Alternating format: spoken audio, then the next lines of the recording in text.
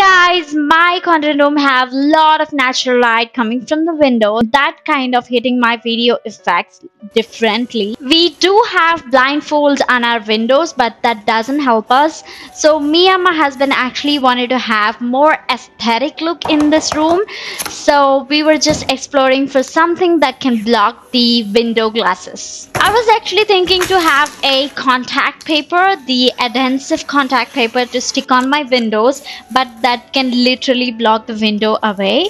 So we finally came across this film from Canadian Tire. This comes with application spray, X-Acto knife and a scraper. It literally took a couple of minutes to get the job done, but I'm so happy with the output.